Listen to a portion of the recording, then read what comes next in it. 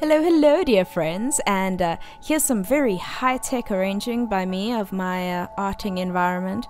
Anyways, welcome to Inktober Day 5, and the topic is build.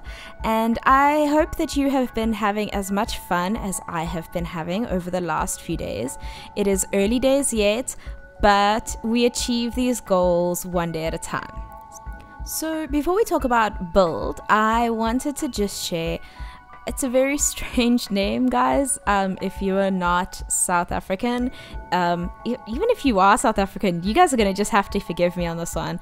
But I was heavily inspired by an artist called H Pierneef.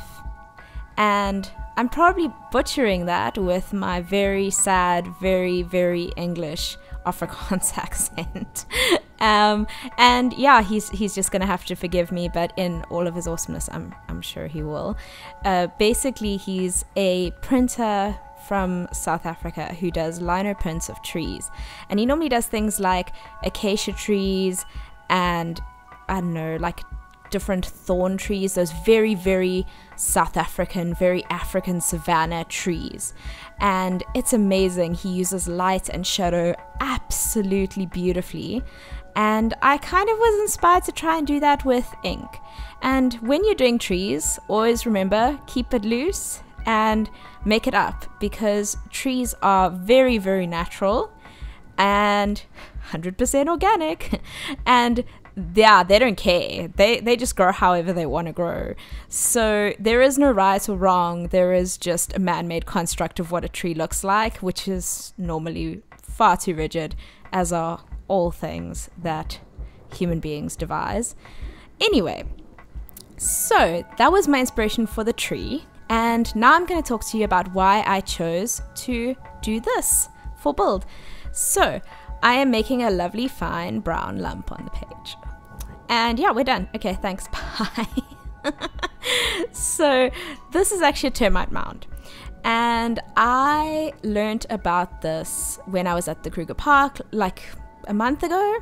And it was really, really interesting. They were talking about how for rhino poaching, which is obviously a big South African concern at the moment, they were considering using heat sensing cameras that were attached to drones.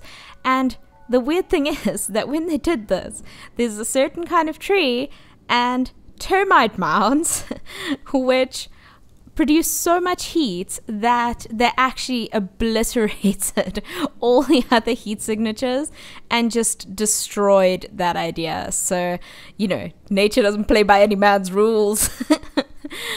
But I just thought that was really funny, that I was like, wow, that's such a novel and amazing idea. Why has no one done this before? And I was like, oh yeah, okay, that makes sense. So yeah, when we have no rhinos one day, it's going to be the fault of the termites. I mean, it couldn't possibly be the fault of man.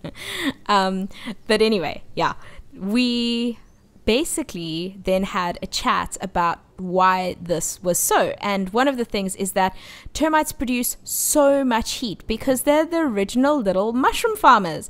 They have this really awesome symbiotic relationship with a fungus. And basically they use the fungus for all of their food needs. And in order to keep the fungus alive, they do all sorts of really cool things, like up to literally picking up the fungus, taking it up to the sun so that it can photosynthesize more or get whatever nutrients it needs from the sun, and then taking it back down into their little termite mounds. And another thing they do to keep these little fungi alive is that they make sure that the fungi always have water, because, you know, the fun guy at the party is always drunk. No, wow, this is a very cheesy day, guys. I'm sorry, but anyway, you can't expect me to use fungi the whole time and not actually make a terrible pun about it. So I mean, that's what you're here for. You know it. Anyway, the fungi then get water and they're happy and they grow. And a side effect of this is that trees also like water. So often in the savannah you'll see an amazing little tree with like a little tranquil kind of sea next to it, with a whole bunch of shade and a termite hill. And the thing is, a termite hill is not just about giving nutrients to the fungi and themselves. They also provide a home that later provides food for anteaters or aardvarks.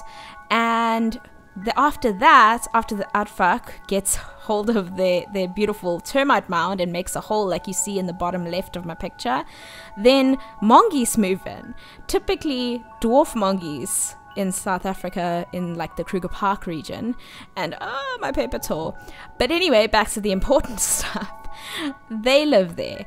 And after that, I mean, birds live in the trees, bugs live in the trees. So they build this amazing ecosystem. And I thought that it would be really cool to show how packing dirt can build an entire ecosystem, and how an entire ecosystem can live off termites and their need to have fungi around.